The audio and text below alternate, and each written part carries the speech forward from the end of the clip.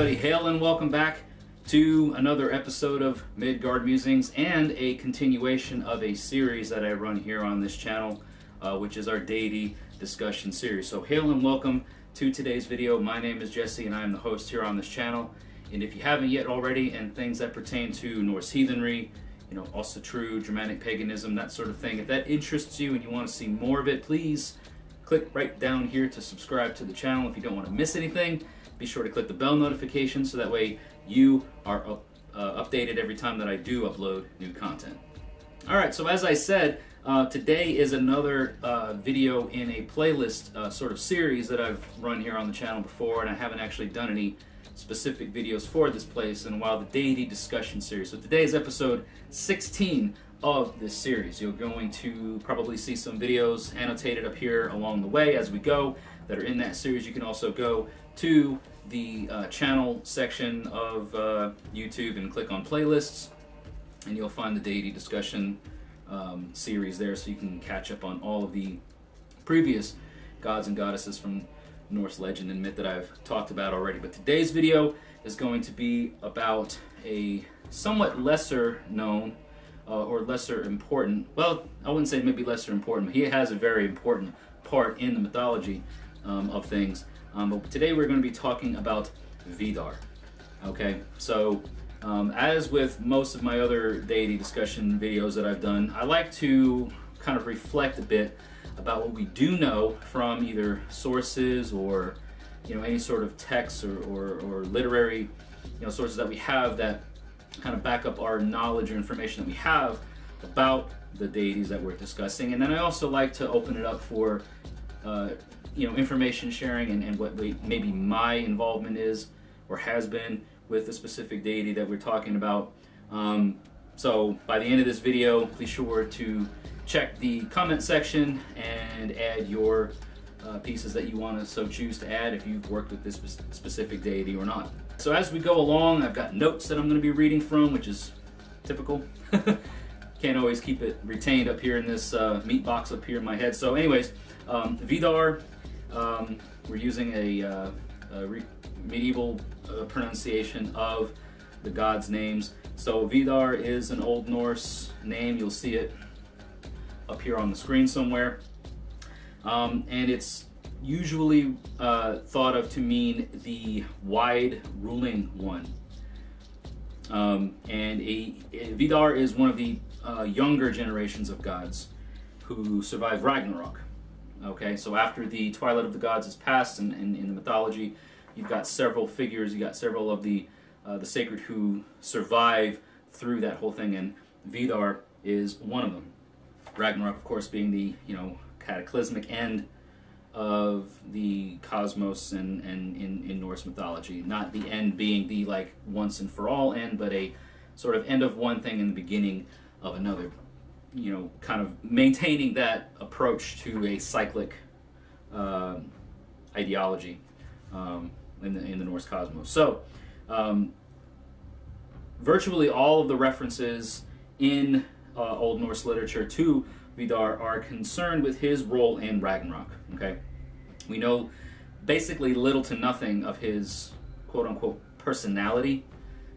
What his temperament is, what his attitude is, so to speak, or any other function really that he has outside of those particular events during Ragnarok. So during Ragnarok, for those that may not know what Víðarr's role is, Víðarr is Odin's son. Okay, he is a son of Odin and the son of the result of the union of Odin and a giantess or Jotun called Víðarr.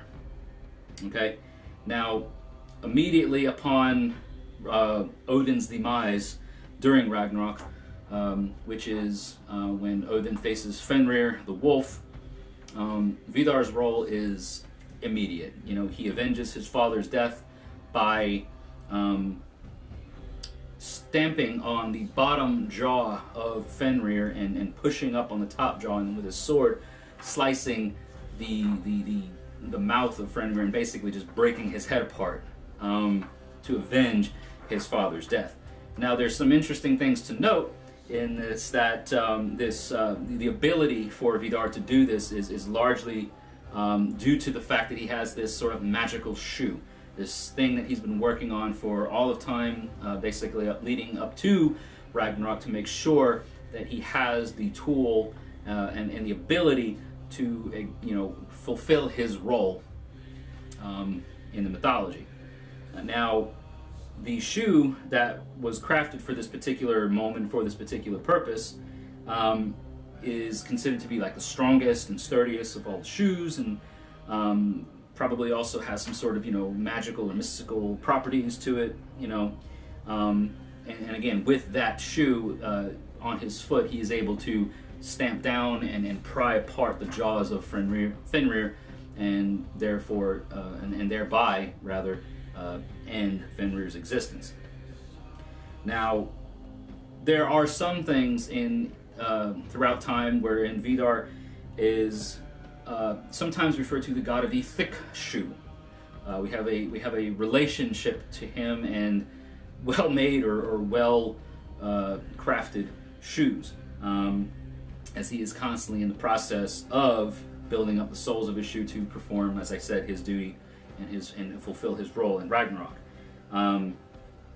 Traditionally, there are some instances wherein shoemakers and even people who maybe made their own shoes were encouraged to dedicate a small scrap of leather that they trimmed off of the sole of their shoe and offered as sort of like a sacrifice to Víðarr, who would then collect them and add them slowly to his own soles of the shoes, or the shoe that he wears.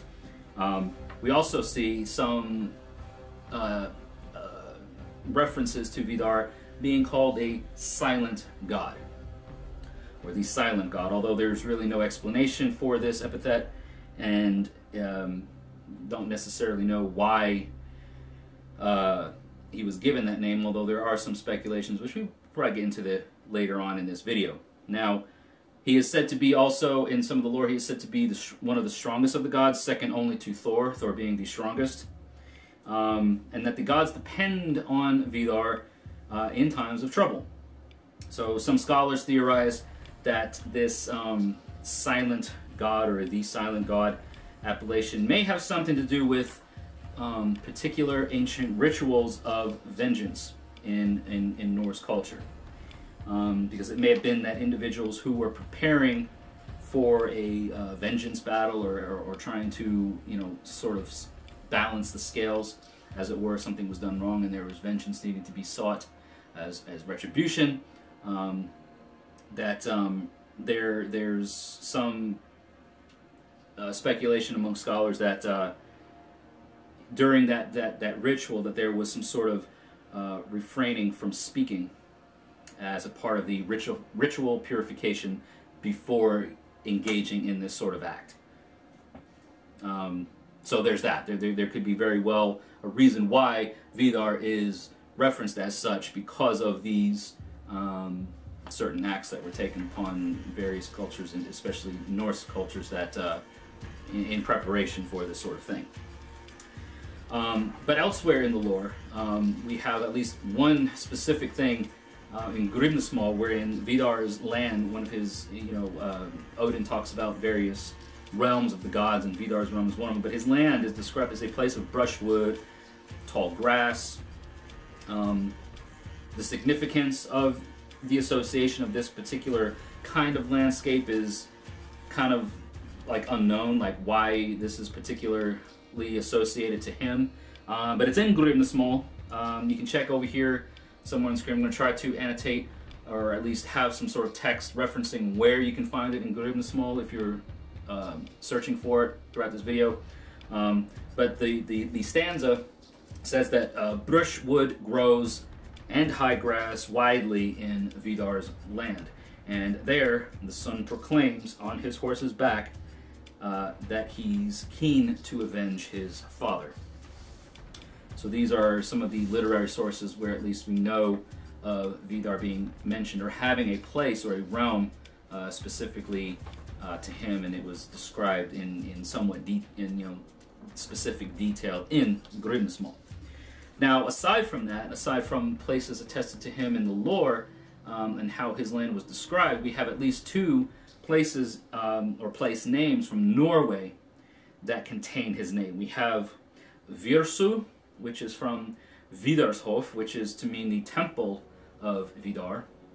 And then we also have Vistgir, or from the Old Norse word Víðarskjálf, which is to say a crag or pinnacle of Víðarr. So this seems to suggest that the figure of Víðarr that is featured in pagan, Norse religious practices suggests that he wasn't just a literary figure. That because he has that there are places in Scandinavia, even to this day, that have his names tied or attested to him, suggests that he had some sort of prominent attention given to him by the indigenous folks of that place. Now, unfortunately, we know that Víðarr is only the avenger of Odin and the slayer of Fenrir during Ragnarok. We only know maybe some other tantalizing but wayward details that really don't add up to any particular,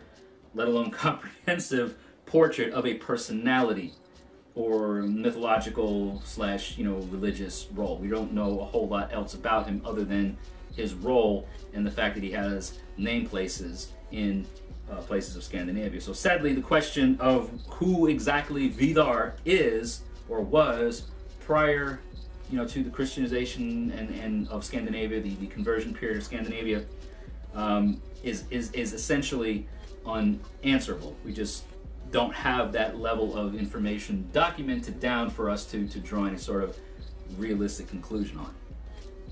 Now, that whole thing brings into the part of this discussion that I like to bring in myself and your insight on, because hey, what has been written down, what was documented, is all well and good. We can draw a lot from that, but we have a lot of folks now and today who develop relationships with the sacred through their own ritualistic practices, through their own individual cultic practices, through their own hearth cults, through various things that can sometimes add to and embellish upon what little we may already have in existence as far as documented sources. So, some of the things that call attention to me is that what we do know of Víðarr and his role in Ragnarok is that this is a god, a deity of the Aesir, who is a god of action, a god of no thought prior to the action being done. There is a specific role and a specific purpose attested to this deity.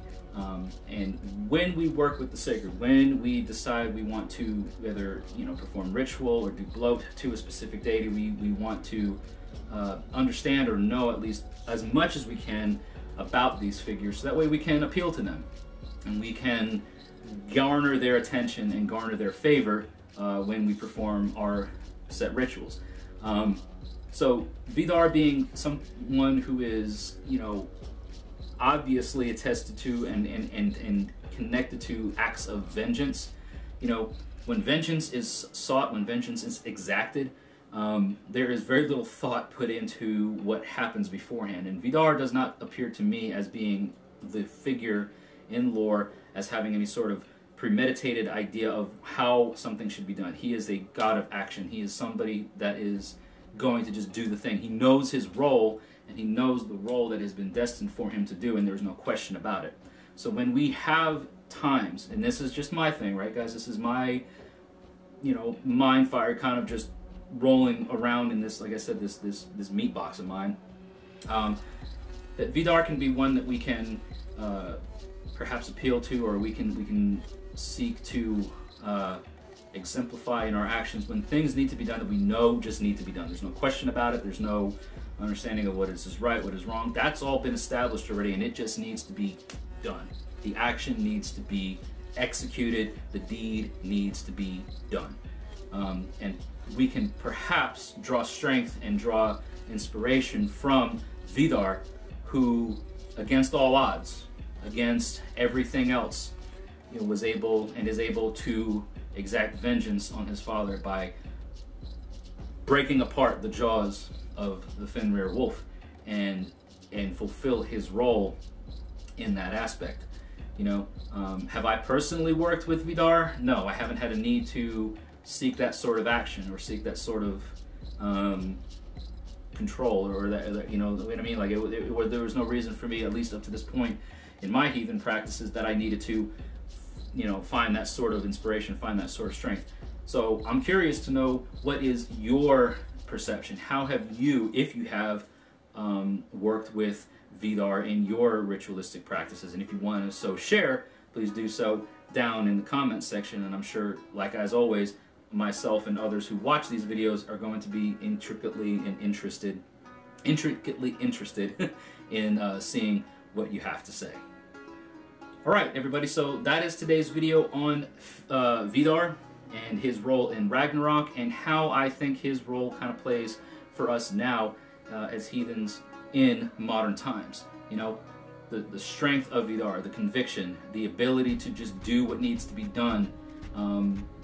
Vengeance quite often has a negative tone attached to it, at least in modern times. But one thing I want to, you know, kind of maybe think about in conclusion is that it's reciprocity. You know what I mean? It's the reciprocation of an act. It's the paying of shield. It's the doing things that balance out the deed that was done before it. So obviously the act of Fenrir destroying Odin in Ragnarok, there was a balance that needs to be sought, even though we are in the lore, at least Ragnarok is a time of just utter, you know, destruction. Many of the gods of lore are being destroyed themselves, and Víðarr is one that lasts throughout this destruction, you know, and throughout this chaotic part, and lives on past that. So he is the role of action, vengeful action that balances out the deeds that could have potentially ruined everything for everybody, and not just the gods, but all of mankind, all of the cosmos. So that's my idea, that's my thought process. Very anxious to see what everybody has to say about Víðarr. Have you worked with him in ritual? Do you have anything to add? So jump down into the comments, let myself and everybody else here watching know what you think of this video. If you liked it, please give it a thumbs up. Share it around with all of your friends, your family, your heathen communities, your pagan collectives, all the folks that you think may be interested in stuff like this. Definitely please share these videos, because the more people that see it, the more that interact, obviously the more that this channel, not just this channel, but other channels like this, will be shared along. Because the algorithm, the way YouTube works, is that, you know, it's not just me that gets shared out there, but it's a lot of other folks like this. So my content and content like mine, if you want to see more of it, definitely interact with these videos. It's greatly appreciated. Don't forget to check the description area, the link tree specifically, with all the ways that you can support Midgard Musings. Don't forget to like, comment, share, and subscribe. As always, thank you all again so much for watching today's video. Hail, and I will see you all in the next one.